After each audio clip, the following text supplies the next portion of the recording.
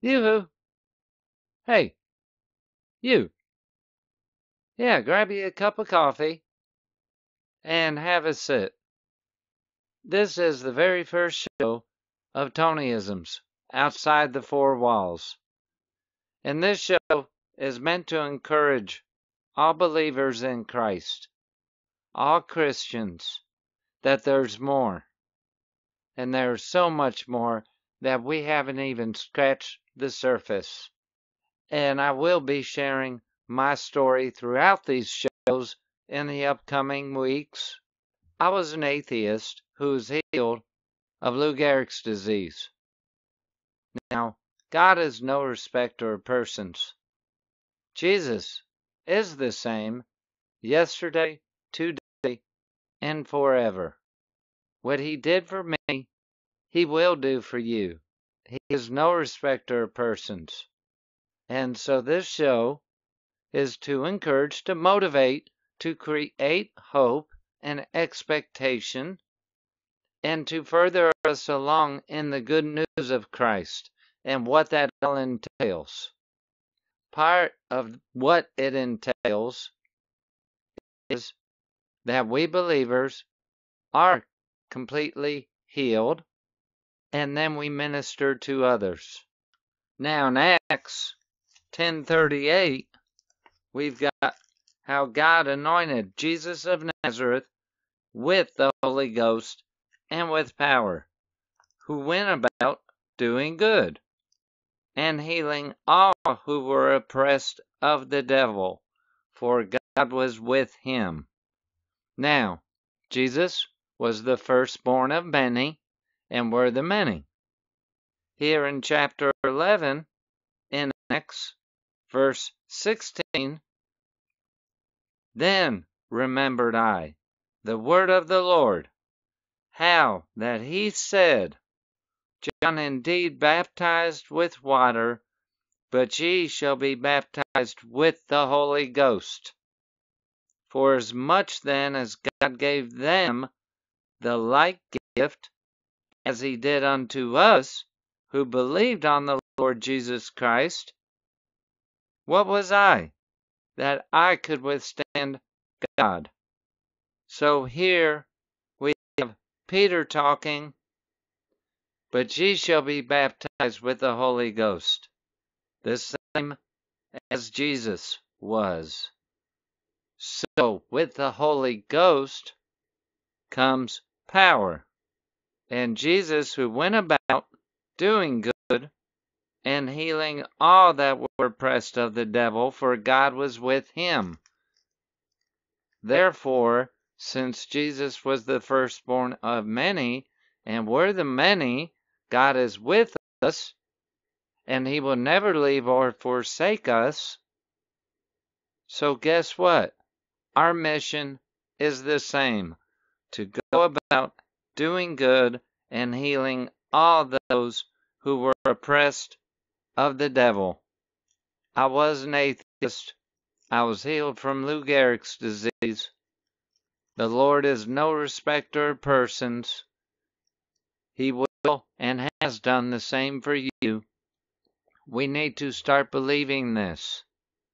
We need to take Christ outside of the four walls into our daily lives, where we are vessels of his glory.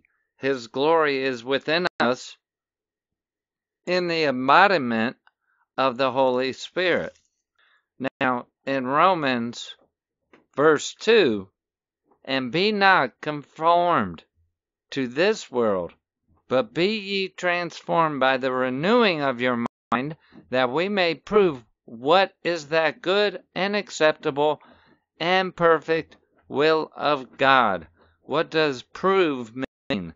It means demonstrate. What is that good and acceptable and perfect will of God? And here is somebody who's healed from Lou Gehrig's disease telling you that the Lord your God is no respecter of persons, and what he has done for me, he will do for you, period.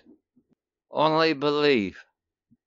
Now, before my healing, I was baptized roughly a year before. I accepted Christ December 23rd, 2010. Didn't tell anybody. Didn't know tell anybody. Hadn't read scripture yet. Got baptized. In the wheelchair. Paralyzed. Dying. And yet the Christianity I saw in that year was completely different than what I saw after I was healed. The day after the day of my healing, I started ministering to the sick, commanding their healing. You can do the same. All believers, greater things than these shall you do who believe. He's no respecter of persons. When nothing is impossible for those that believe. There are so many scriptures that verify that we are sons of God in Christ. We are Christ's hands and feet. Therefore, we should be doing these same things and more as what he did in the Gospels. When I started studying scripture after my healing, I started with the Gospels, and what I saw, my heart was stirred up. How can you read the Gospels of Christ and not see that we who believe in him should be doing the same things? So that is what this show is about, is to get you motivated and encouraged and give you an example of a normal person doing extraordinary things because of who's in him. Greater is he who is in you than he who is in the world. This doesn't mean that we sit back and are afraid of having diseases. This doesn't mean we sit back and just let the world pass us by. This means that we reach out and love and minister to those who don't know Christ. We are the ones that should not be conformed to this world. But yet, when we sound the same as this world, when we're as sick as everyone else, and this isn't condemnation. What this is showing you this is possible. This is what we are supposed to be doing, but we're not because we haven't seen it before. Now, more than ever before, there are people walking in this, ordinary people, just like myself, that have compassion, knowing I've got the Holy Spirit in me. I am part of the body of Christ. I am his hands and feet. How can I not stop and pray and see the sick healed and see those who are lost hear the good news of Christ? This is an incredible life that I never dreamed of. Before Christ, I was addicted to drugs, to alcohol, to everything. I was a mean, as mean as a rattlesnake, person who denied God but hated him at the same time. How can you hate something you don't believe in?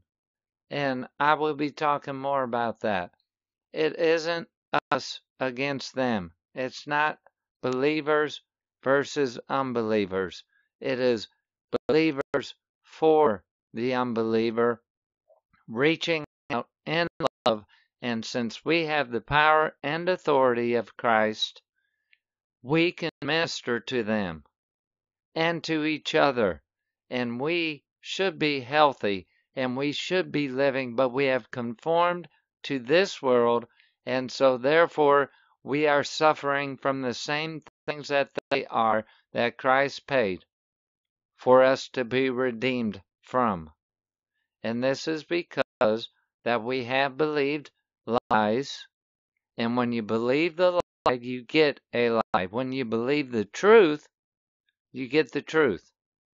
So now here is somebody that has been there, and he is telling you it is God's will that you be healed. Grab a hold of that. And in Jesus' name, right now, there's somebody with a tumor in their brain. Be healed right now in Jesus' name. There's somebody with a replaced knee, a artificial knee. Right now in Jesus' name, that knee be made whole, be healed, no more pain at all. Thank you, Jesus. The nerve that runs inside the funny bone nerve, that hurts somebody. In Jesus' name, be healed right now. Thank you, Jesus. This is normal Christianity. We are the light of the world. We need to let our light shine because the light is the Holy Spirit within us who has anointed us with His power that we see all the works of the devil gone. We're Jesus' hands and feet.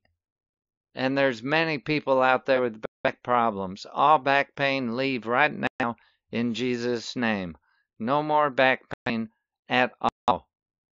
And just because I do not call your specific illness doesn't mean anything.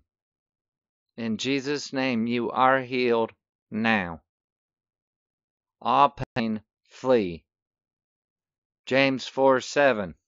Submit yourself to God, resist the devil, and he shall flee. It does not say that the devil can resist you. Turn the light off that's in your room. Whatever room you're in, turn off. Now turn back on. How long does it take the darkness to flee? It happens immediately. We have the Holy Spirit within us. All we have to do is believe. And we have the measure of faith. Every man has been dealt the measure of faith. We have the spirit of faith, which is the Holy Spirit. We aren't lacking in faith, we're lacking in hope and expectation. So now, move around. How are you feeling? Looking for the improvement, expecting the improvement, because the Word of God does not lie. So, I hope that you will be joining me in the future. I have got a lot to share, both about my testimony and about what I've learned about healing and about walking in the power of the Holy Spirit. And so God bless each and every one of you. Be healed, be blessed, and be a blessing. Coming up is my information, and there's many ways to get a hold of me. I love to pray for people. I want to see everyone healed and walk in what we're supposed to walk in. And so, be blessed, be